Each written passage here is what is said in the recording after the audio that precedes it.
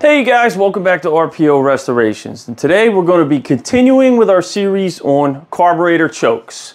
Today we're going to be adjusting our choke stat lever, and we're also going to be making the adjustments to our fast idle speed. If you haven't checked out part 1 of the video where I run through the 5 adjustments that you need to check and adjust on your carburetor choke system to make sure it's working properly, check out the link up top or in the description. But right now we're going to jump in and fine-tune the first 2, starting with our choke stat lever. Let's take a walk over to the bench and take a look at what we're working with. All right, so here we have one of our core carburetors. I've gone ahead and hooked up the choke system so we can work on this. You can do all these adjustments on the car. It's just a little bit easier with the camera angles to show you over here on the bench.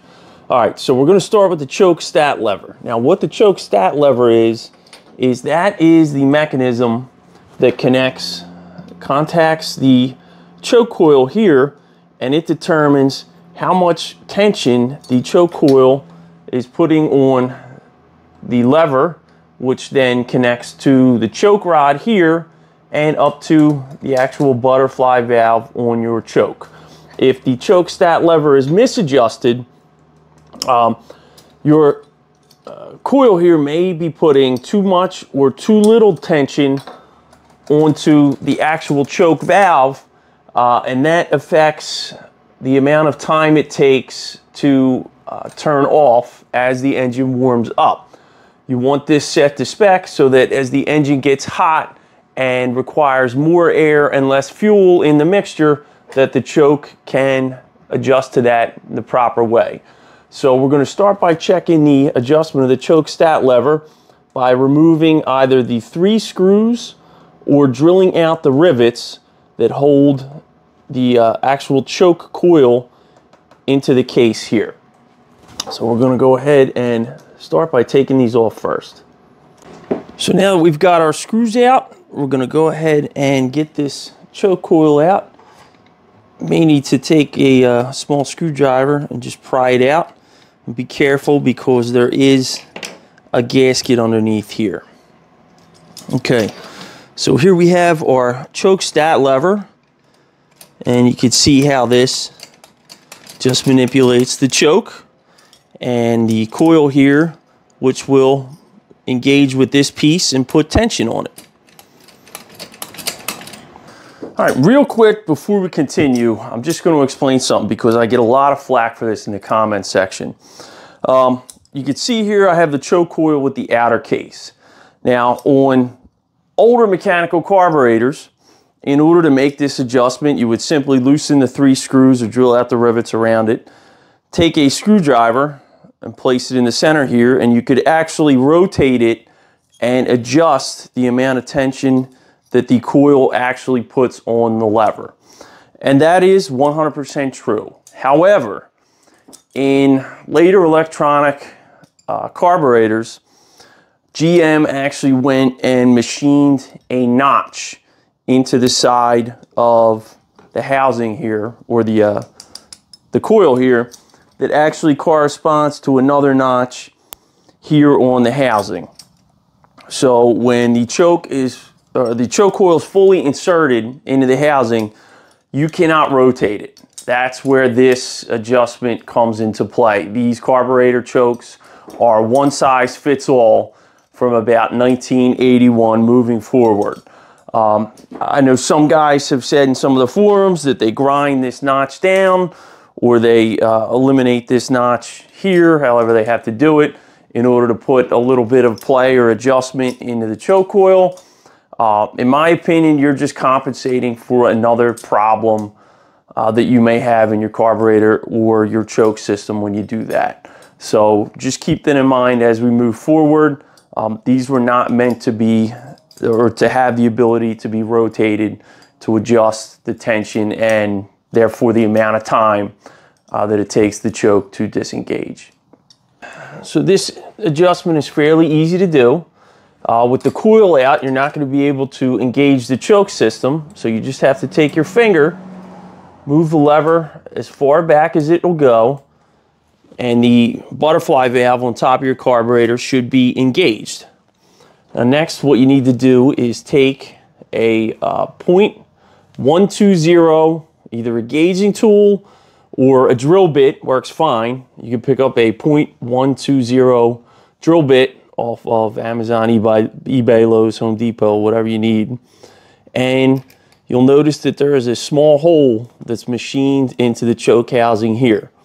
All you want to do is insert the bit into that tool and make sure that your choke stat lever is just contacting the edge of this bit while it's inserted in the hole. Now you can see on this carburetor there's a little bit of play. That's not good. You want to adjust that out. And you do that by bending the choke rod up here at the top of the valve.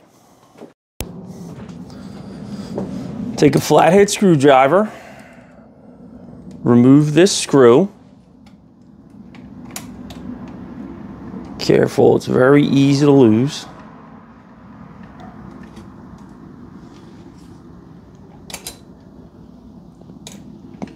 Take a set of needle nose pliers and bend this until the drill bit is just contacting the edge of the lever while it's inserted in the hole. This is too much play.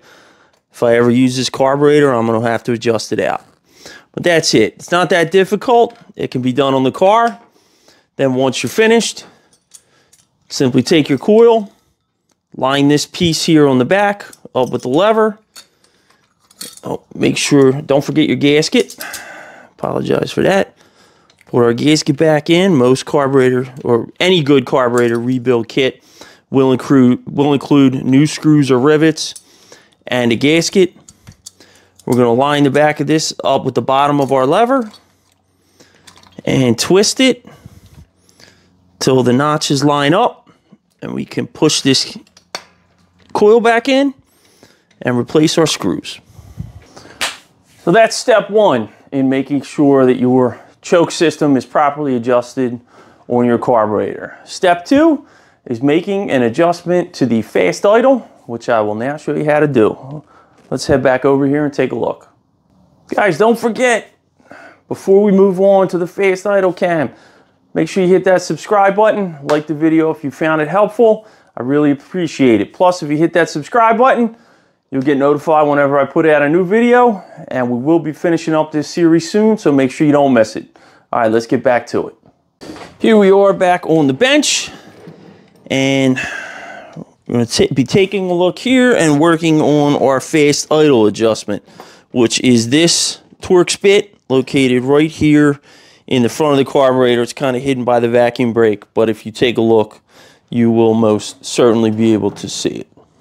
Now, the fast idle adjustment is simply a number 15 Torx bit in this adjustment screw here. You can turn it in or out. The trick with this is you have to do it on the second step of the cam follower. And there are actually several stages to your fast idle. When you first push the gas, fast idle engages on the top step. You start the car, let it run for about 30-40 seconds, the vacuum brakes kick in, you give it a little bit of gas, and the fast idle cam will actually click down to the second step. And that's where you want to make this adjustment. So you want to do it after the car's been running about 30 or 40 seconds, and you want to kick it down. The biggest issue I see with these is people set them way too high for some reason. They're usually compensating for another running issue in the carburetor, either bad vacuum brakes or something like that.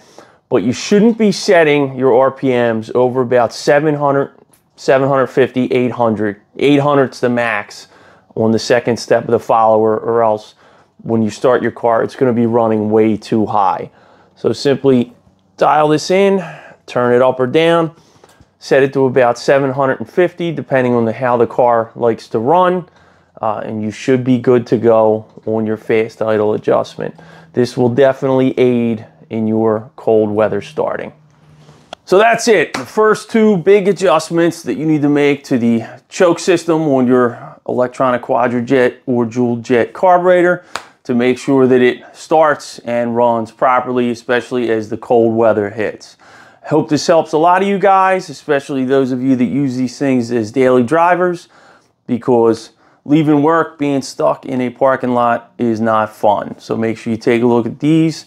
Hopefully your car starts the first time, every time. Thank you for tuning in. See you on the next one.